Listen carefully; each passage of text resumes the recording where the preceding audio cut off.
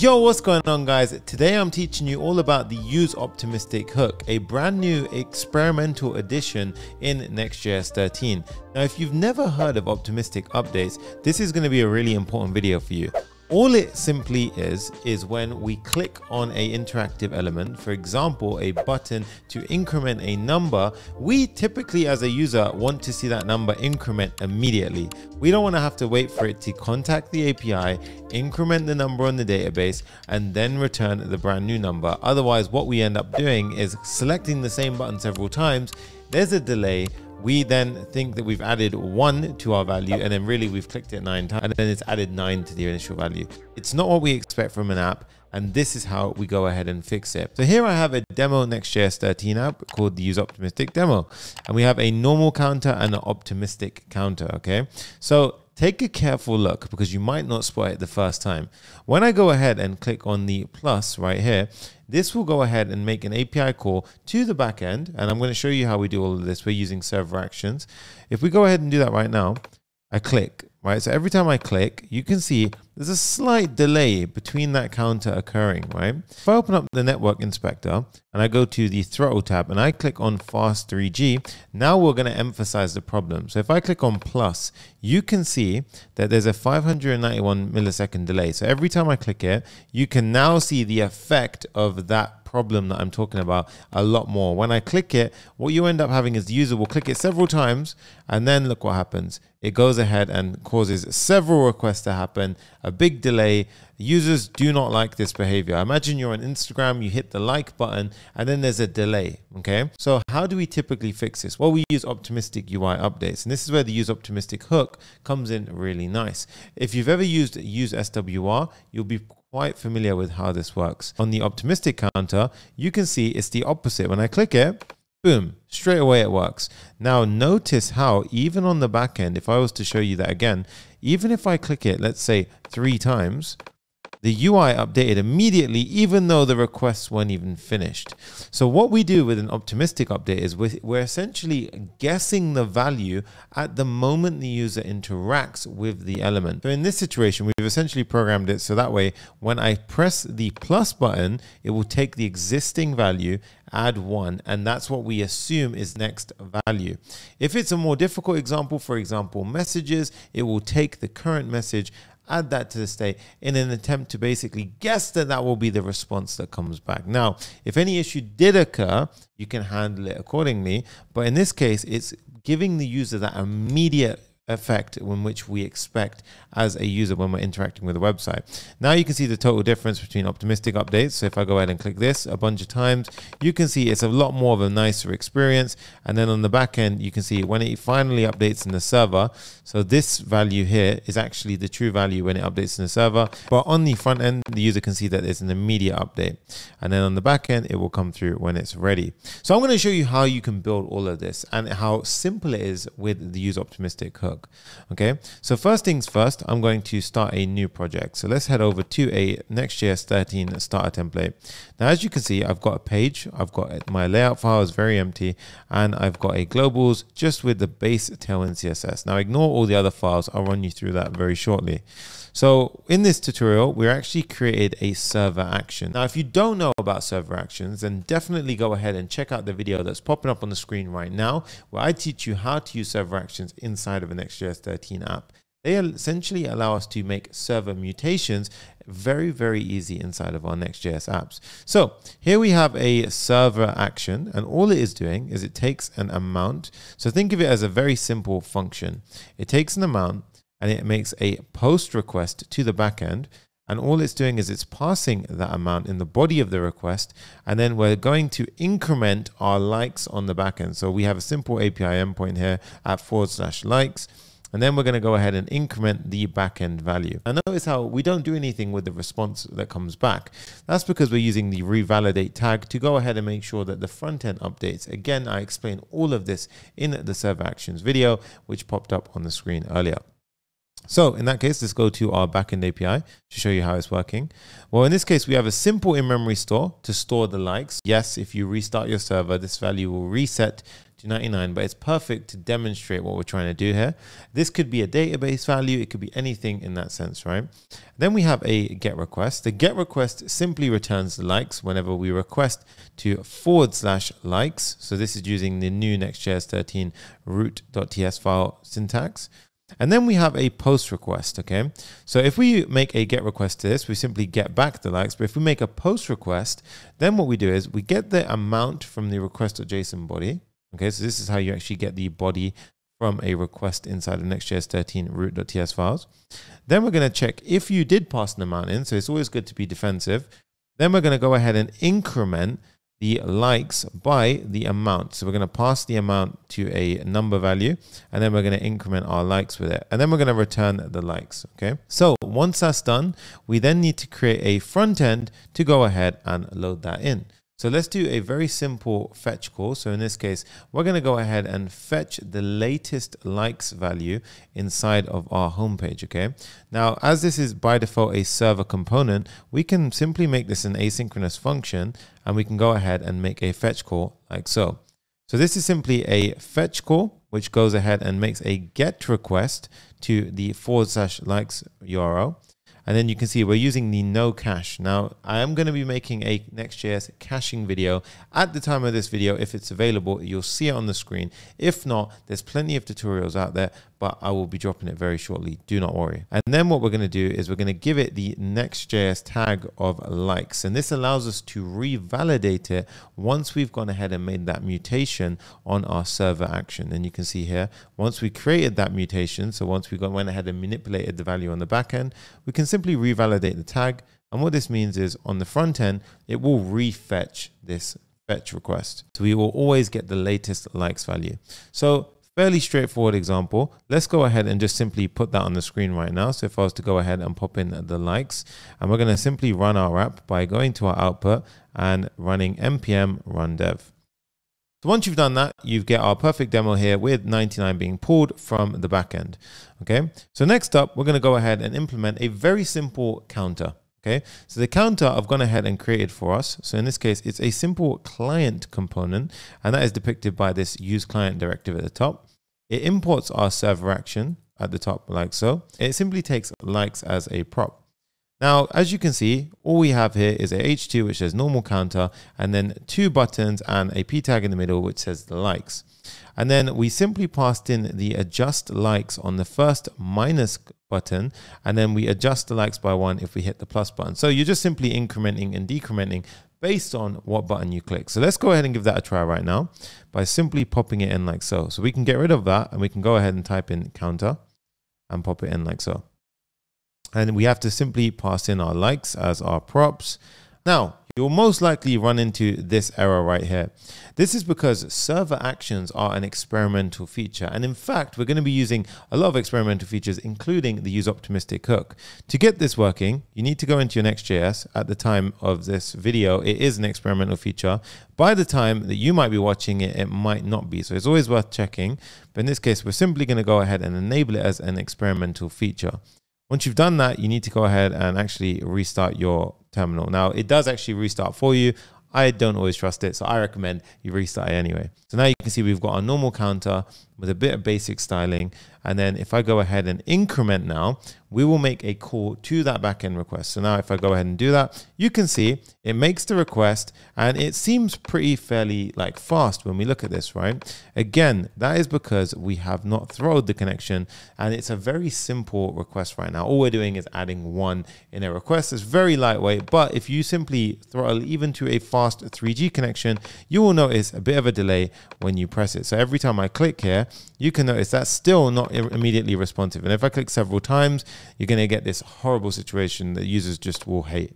Okay, so in this case, each one 600 milliseconds on a fast 3G is simply unacceptable. This is where optimistic updates are lifesavers. Okay, so let's go ahead and change this component to actually make it a optimistic counter instead. So in fact, I'm going to keep the existing counter so you can actually see this as a reference, and then I'm going to show you what an optimistic counter looks like. So you can see here, it's actually not much code. So in this case, this code is about 21 lines of code, and here we have 29. So it's very simple to go ahead and actually change it to a optimistic component.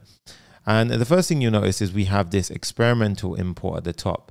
So it's experimental underscore useOptimistic, and we're renaming it as useOptimistic. So in the case that you're watching this and it's still an experimental feature, this is the way you have to import it. So exactly the same setup. So we have the likes being passed in as props, but we're simply calling this optimistic counter. Now, a few things that we want to take note of. We've got our function here, which is triggered on the onClick instead. So when I click the minus, instead of directly calling our server action adjust likes, now I'm calling this new function update likes. And that's because I want to have this additional step here, which is add optimistic likes.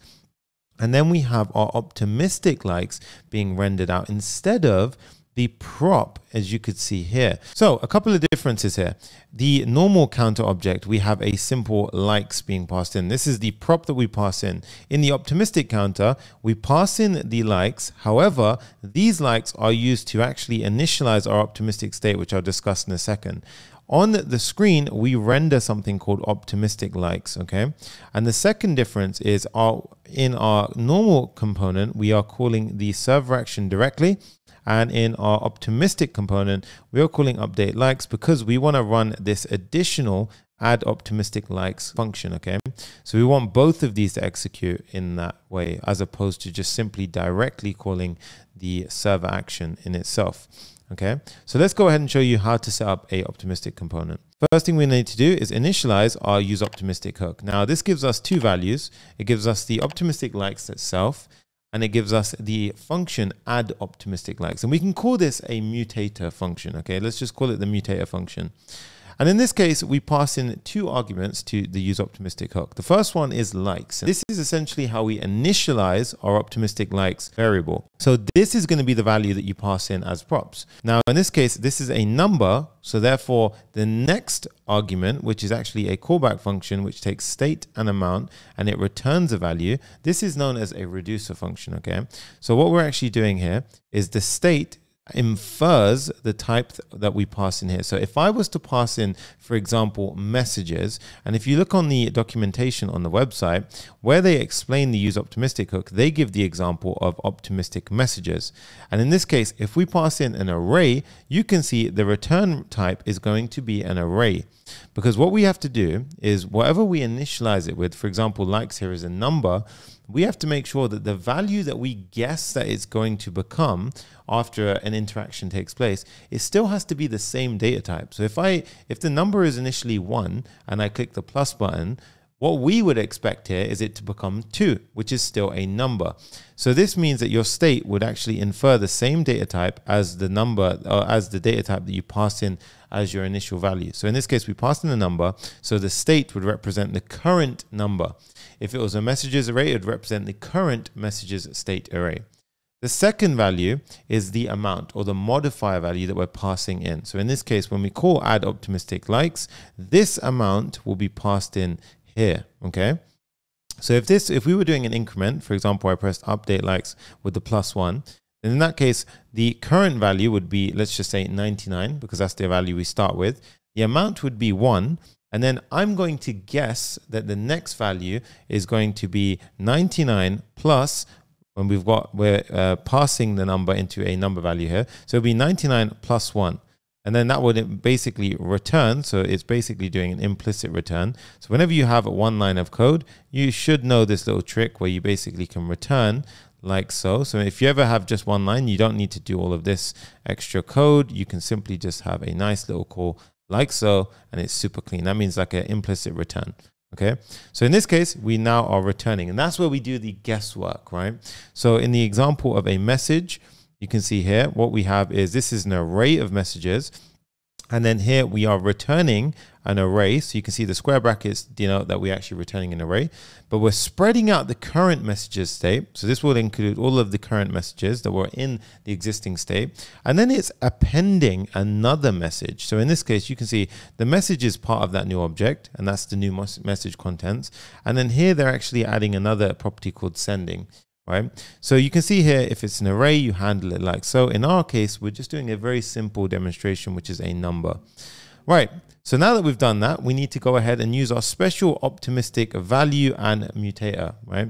So in this case, let's see how we do that. So we've got our button here, and all we do is we have an arrow function which says update likes, and we pass it in the same value, -1 or normal 1. Okay, you can add in 2 if you want to double it and so forth, or add in 2 and so forth. Okay, so in this case we make it an asynchronous function which takes the amount, and instead of just doing the direct adjust likes like we did in this function, now we're going to call our add optimistic likes, which will optimistically add it locally, so we get that immediate UI response.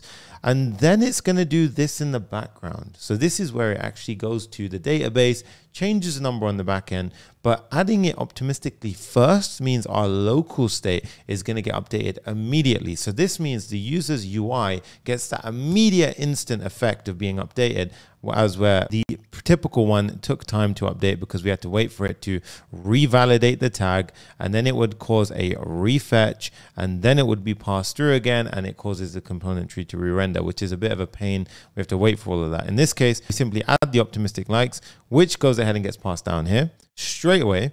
And then on the back end, it's going to go ahead and do the adjust likes thereafter. So let's give this a try, and we should see it working in all of its glory. So let's go ahead and do optimistic counter, pull it in, and then we have to go ahead and pass in the likes in the exact same way. Okay, so we now have a very nice example. If we were to go ahead and clear out our console, we can see the normal counter on the top, and we can see the optimistic counter on the bottom. And I'm still throttling it to 3G to make sure you can see this example very clearly. Okay, so let's go ahead and increment the optimistic counter. Boom. Immediately there. Okay, now I want you to pay attention. It's still taking 600 milliseconds on the back end, but every time I click it, you can see it's immediately taking effect. And this is what's really nice here. Okay, and then once all the requests are done, you will see the final fetch value being called. Okay, so not only is it deduping those requests, it's doing it in a really nice way where the user gets a perfectly responsive UI, and then when it only then realizes, okay, it's you've finished, then it will go ahead and give you that refetch, right? So that's honestly the effect, well, that's actually the UI that we would want as a developer, right? So in this case, if I go back and do it this way, you can just see how horrible that UI is. So if I click it now, we have to wait for it, and it's just not a great experience. Whereas an optimistic component, you can see here, immediately has that interaction, immediately has that effect. Now, this is how big apps like Instagram have immediate feedback, right? So it's worth really paying attention here and understanding that when you hit the like button on Instagram, you're not going ahead and actually doing a normal interaction, right? If we did that, then really what you'd be doing is you'd be clicking the like button. It would take some time to hit Instagram servers, update the value, and show that you're now liking it. Then it would finally reflect on your screen, which would just be a horrible user experience. So in this case, what you're actually seeing in your day-to-day usage of apps is most likely optimistic UI updates. So now you know the magic behind how they get that feature working. So this has been your breakdown of the brand new useOptimistic hook. And if you want to go ahead and copy this for yourself to give it a try, which I highly recommend, then I definitely recommend that you use the CLI tool npx create next app at latest to go ahead and install things in that perfect way. Then you can go ahead and copy the files that I've done